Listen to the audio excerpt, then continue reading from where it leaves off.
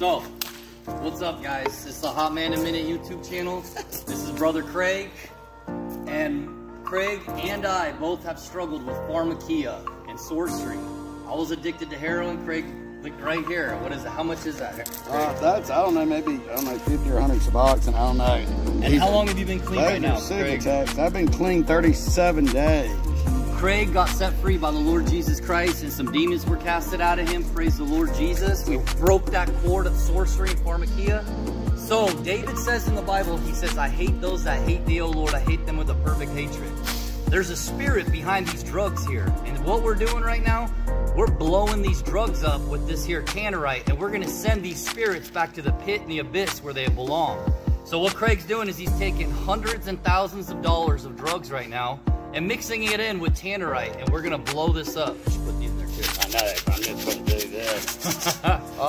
And what'd the Lord do for you this time? And this time, I 100% felt the demonic energy leave my body when the Lord utilized Matthew's capabilities of getting the demons to flee from me, cast them out, deliverance, whatever you want to call it.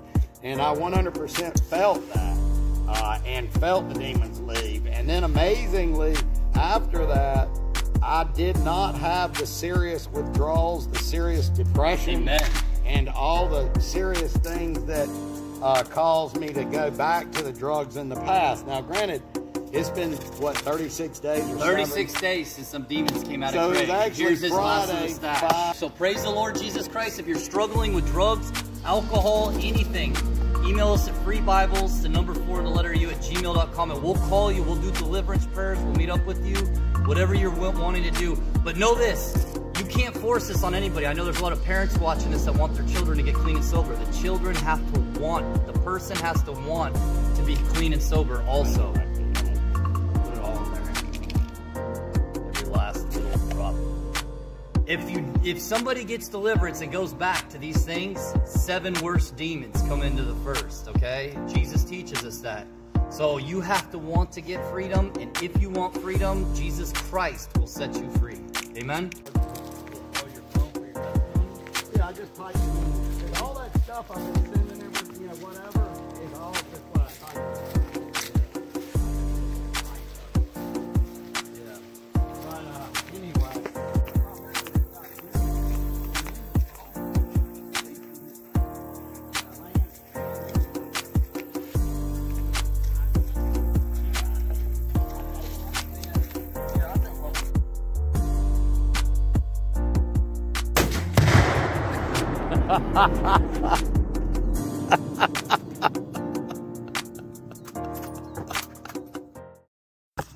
All right, so I'm asked to give a testimony. I know that what I went through was not for just cheap, carnal pleasures of the flesh. It was for more. It was to save other people. It was to help other people. It was for me to learn and grow and become a better person. And number one, to find Jesus. Jesus finds me and saves me with his blood and gives me the indwelling of the Holy Spirit. You know, that's number one for me, is salvation, for sure. And I hope that you feel conviction such that you can find salvation if you have not already found salvation. That being said, I lived the life that I thought everybody should dream of. I had everything I always wanted. I had a business that made money whether I was there or not. I had a $3 million fishing boat with a captain and a mate that ran all over the world, from Bermuda to Mexico to the Bahamas to Dominican Republic. We chased blue marlins, and we caught a lot of blue marlins. We did a lot of drugs. We had a lot of fun that we thought was fun at the time, but in retrospect wasn't so fun. We laughed a lot, we smiled a lot, but were we truly happy? Was it joy? Was it peace? Was it gentleness? Was it the spirits of the Holy? Was it the Holy Spirit's gifts? No, it was not. It was flesh, desires. It was of the devil. It was lust. It was not of God.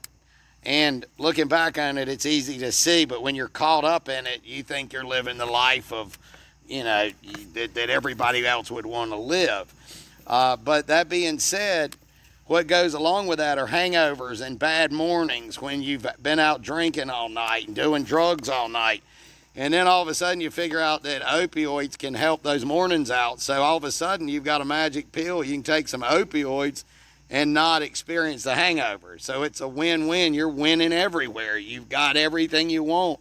You can go out drinking and doing cocaine all night and then do opioids the next day and feel great the next morning and go fishing at 6 in the morning and fish all day and drink all day and drink all night. So it's a 24/7 fiasco.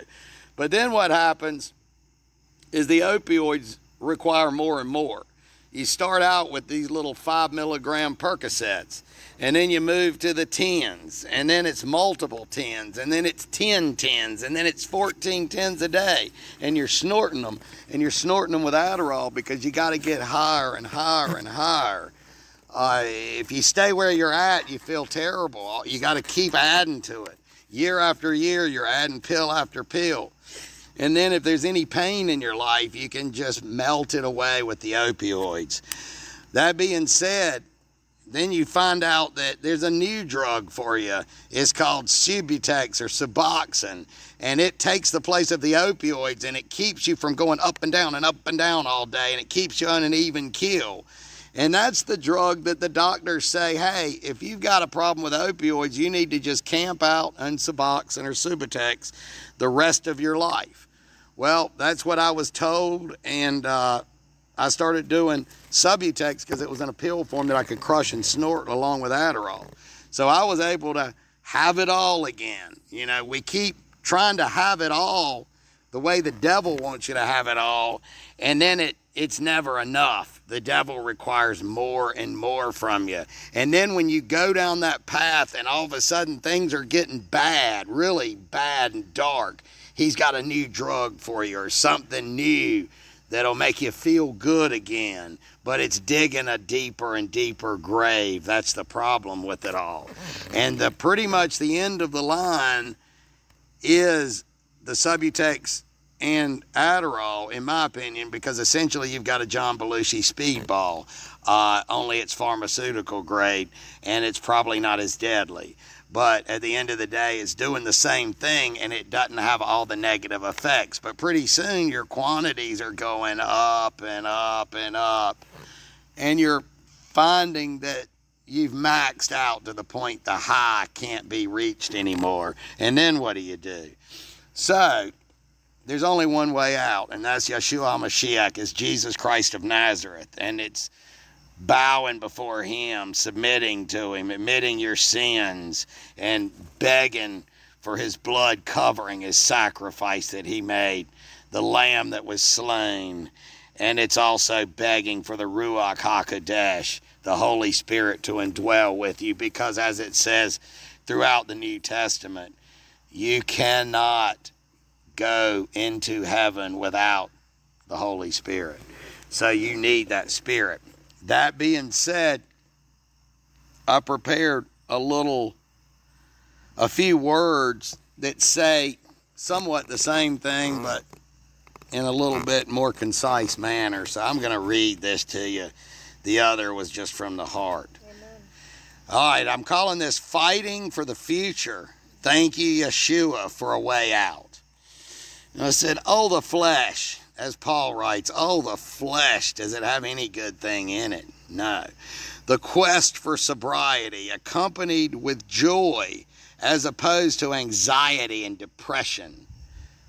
We're talking about the spirit and lust. They are polar opposites.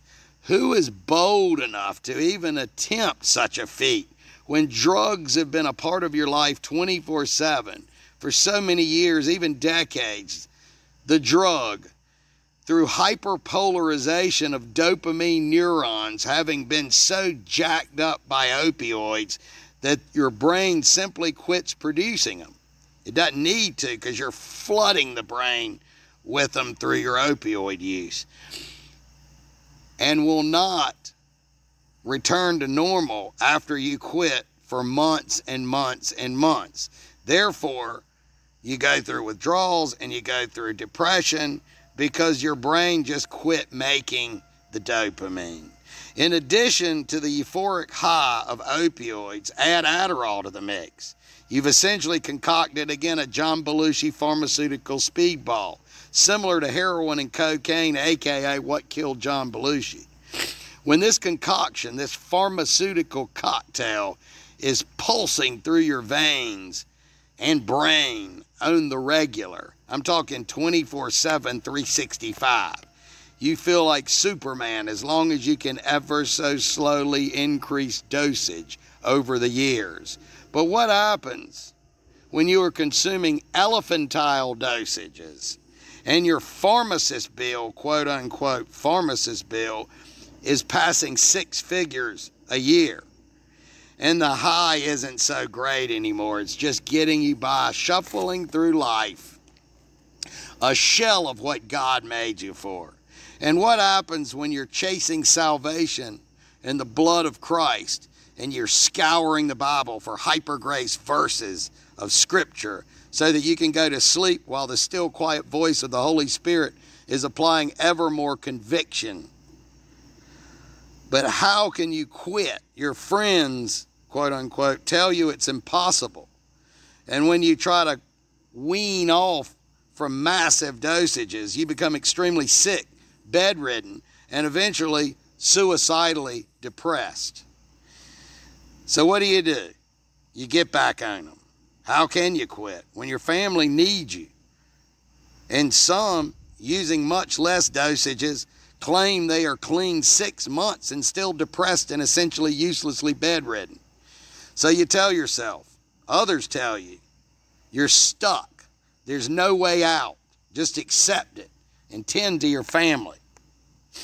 But wait a minute. Back up a little bit. I've read the Bible my whole life. I profess to be a Christian my whole life. I believe in Yahweh. Yeshua is my Savior. I believe He purchased me with His blood. And I have the indwelling of the Ruach HaKodesh. Did He not create everything? Was He not made flesh and resurrected from the dead to save me from my sins? Did He not free Israel from Egypt? Plagues, Red Sea. Did not God empower Joshua to obliterate nations of giants? Did not He empower David to kill Goliath and tens of thousands of Philistines in hand-to-hand combat? Did not the wall of Jericho fall after the shofar blast? Did not Jesus raise the dead, heal the sick, blind, cast out demons, and say, you will do greater works than me? And well, it goes on, but you get the point. It goes all the way through the Bible. Are we truly believers in the living God, our Creator, Jesus Christ, the Father and Holy Spirit? Do we believe in the Word of God? Do we have the faith of a mustard seed that can move mountains? Or do we put our faith in Egypt or in sorcerers of Mystery Babylon, their pharmakia, and their dead idols? Well, I decided to go with faith, the living God, Yeshua, Yahweh, and the Ruach HaKodesh. And I pray to Yeshua for mercy, salvation, forgiveness. I pray for the fruits and gifts of the Spirit. I pray for a fear of Yahweh, and for Yahweh to spare, and Yeshua to spare not His staff and rod when I meander from the straight and narrow path. I decided to clean my garments in His blood and accept His blood sacrifice and renounce all my sins and wicked deeds. I canceled my soul ties from my past. I was delivered of many demons for real. I felt them manifest as they were commanded out by the power of Jesus Christ. I begged for a triple portion of the Ruach HaKodesh. In 39 days now without drugs, I'm regaining my strength through the power of Jesus Christ, and I'm feeling the power of the Holy Spirit dwelling in my spirit. Thank you, Jesus. All power, glory, and honor to you, Yeshua HaMashiach.